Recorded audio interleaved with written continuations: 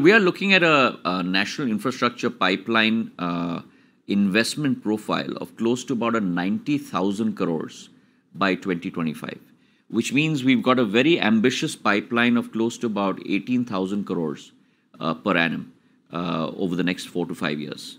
And the divide within that 18,000 crores is close to about 30% with government and about 70% with the private sector.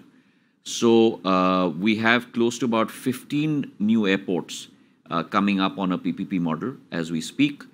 The prominent among those are the Navi Mumbai Airport, Jewar Airport, Mopa Airport in Goa, and another 10 or 12 that are being rolled out as we speak. I really believe that the potential for civil aviation is now going to come not from the mature metro airports alone.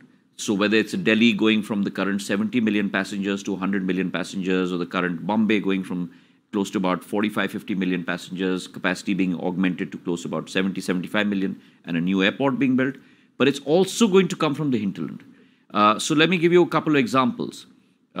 Hitherto unserved airports or unconnected airports like Jharsuguda in Orissa, Darbhanga, for example, or Rupsi in Assam. Today, you have traffic of close to about 1.5 to 2 lakh passengers per month coming from these airports, which were not connected at all. And so there is a transportation revolution slowly taking place in our country. As you see the economic model of civil aviation change, the civil aviation sector used to be looked at as a very elitist form of travel. Today, where you're going from a low volume, high margin, earlier model in civil aviation to a high volume, low margin, ticket fares are falling exponentially, allowing the common man to travel, and therefore PM's, the Prime Minister's commitment that Hawai Chappal wale bhi Hawai Jahaz se safar kare, Udan standing for Ude Desh ka Aam Nagrik. You're seeing a tremendous fillip coming to civil aviation from travel from interstate as well as intrastate, which is a new model that's being developed within India. Well, I think in life, life is not worth living if you are not faced with challenges. But let me say this, that in the last 4 months that I have been carrying out the responsibility that has been given to me by the Prime Minister, I have had a wonderful experience in terms of my conversations with state chief ministers, trying to work with them, because at the end of the day, we are not on opposite ends of the table. We are both on the same side of the table. And therefore, I have made it my imperative to reach out to every chief minister with regard to not only airport infrastructure, air connectivity, but also in terms of making this sector more robust. And I think what I outlined, that we are working together towards that imperative and that goal.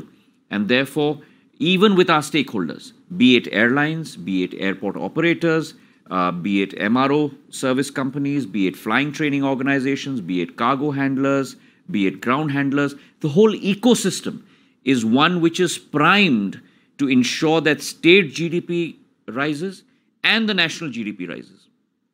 And therefore, government's role, at least in this sector, is moving away from being an RR to a CC.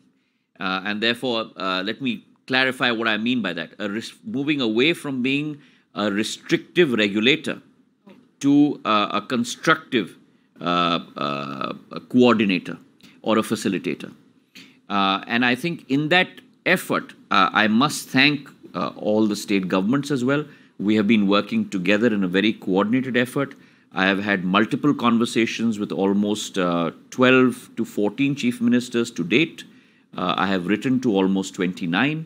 That process of video conferencing is on as we speak, looking at every single detailed airport, the issues that need to be identified, what needs to be done, air connectivity, as well as the initiative that I've taken under my wing with regard to lowering VAT on ATF.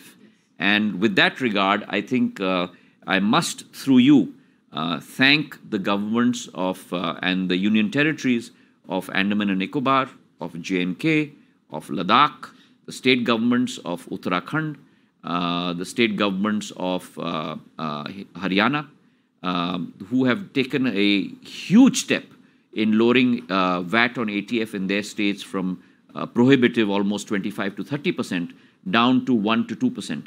And the dividends of that are already being experienced by state governments. More airlines are flying to those states.